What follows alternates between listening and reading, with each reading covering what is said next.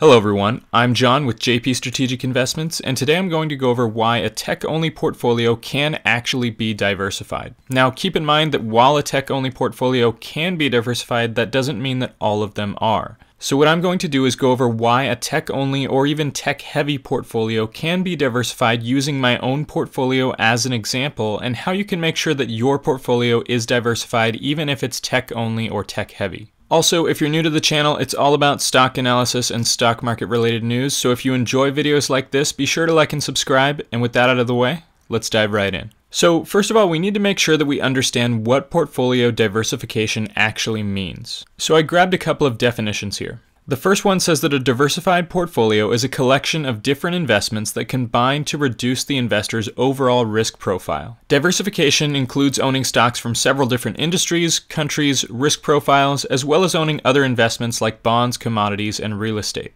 The next definition states that diversification is the practice of spreading your investments around so that your exposure to any one type of asset is limited. This practice is designed to help you reduce the volatility of your portfolio over time, and one way to balance the risk and reward in your investment portfolio is to diversify your assets. Okay, so basically diversification is a means of spreading your money into different assets so that you don't lose a bunch of money if one of your stocks crashes or if an industry in which you own a stock starts to go downhill. Now, when people say that a tech-only portfolio can't be diversified, I think they're making two errors. The first is that many people have a very rigid idea of diversification and believe that for a portfolio to be diversified, you absolutely need to own stocks from several different industries. This is a very narrow-minded idea of diversification and focuses too much on a strict definition of diversification rather than the idea or the purpose. Simply put, diversification means that your portfolio doesn't have too much exposure to one company, industry, sector, etc. Now, I know some people might be saying that an all-tech portfolio means that your entire portfolio is exposed to one sector or industry, technology.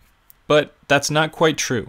And this is the second error that I think people make, which is thinking that all tech stocks are the same. People who make the claim that tech-only or tech-heavy portfolios aren't diversified tend to throw all tech stocks into one basket. And while tech used to be a sector or industry that you could group specific stocks into, it can no longer be used that way because now technology is a part of almost every industry and sector, and any area or industry that hasn't yet been disrupted by technology will be soon. On that note, here's a quick challenge to everyone watching. Let me know in the comments below if you can think of any industry or sector that will never be disrupted by technology. I'd be surprised if anyone could find one. One last thing to note here before I get into my portfolio is that the S&P 500, which is widely considered to be the best indicator of how the market is moving as a whole and probably the most diversified index available to investors, has over a quarter of its funds in technology. And if we take a look at the top 10 companies in the S&P by weight, which means the companies in which the S&P has the most of their money in, we can see that 7 out of the top 10 companies are considered tech companies. So even one of the most diversified portfolios in the world today has over a quarter of its money in technology-based companies, and I would imagine that that percentage will only increase over time.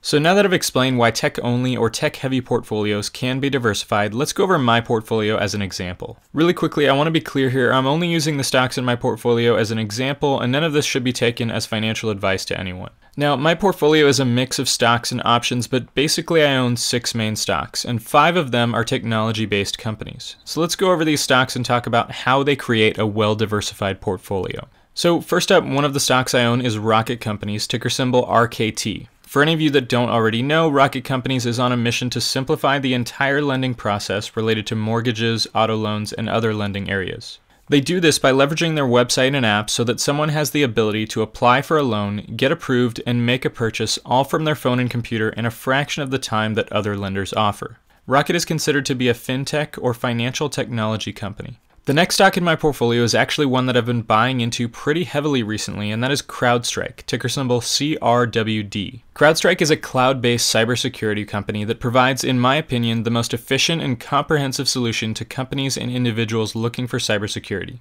Obviously, they are a tech company, and in my opinion, they're well positioned to take advantage of a market that will continue to grow rapidly over the next decades. Next up is Patriot One Technologies, ticker symbol PTOTF for US investors, but it also trades in Canada under the ticker symbol PAT.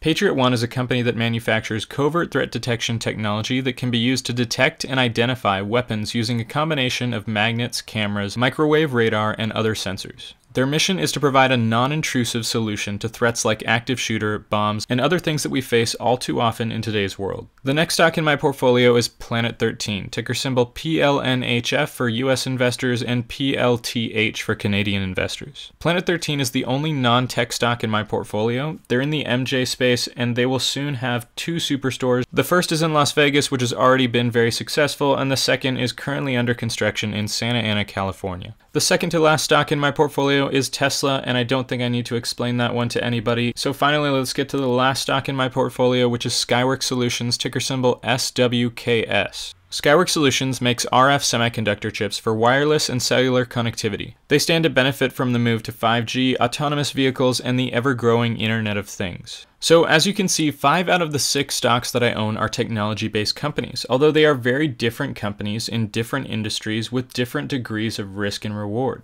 I'm exposed to the housing market, cybersecurity, physical security, autonomous vehicles, battery storage, 5G, and the Internet of Things, all without even including Planet 13. By the way, if you want to learn more about any of these stocks, you can check out the videos I've linked in the description, and if you want to know exactly what trades I'm making, when I'm making them, and discuss stock and trade ideas with me, join my Discord server. The link is also in the description below. So as you can see, even though most of the stocks in my portfolio are technology-based stocks, I think it's safe to say it's a fairly diversified portfolio. An easy way to tell if your own portfolio is diversified is to do a quick test of the markets that your stocks are exposed to and make sure that they aren't the same markets or closely related. This doesn't mean that you can't own mostly or all tech stocks, it just means that the stocks that you own shouldn't be exposed to the same markets. I hope you guys found this video helpful, and if you did, please consider liking and subscribing. Also, don't forget to comment below if you know any industry that technology will never disrupt.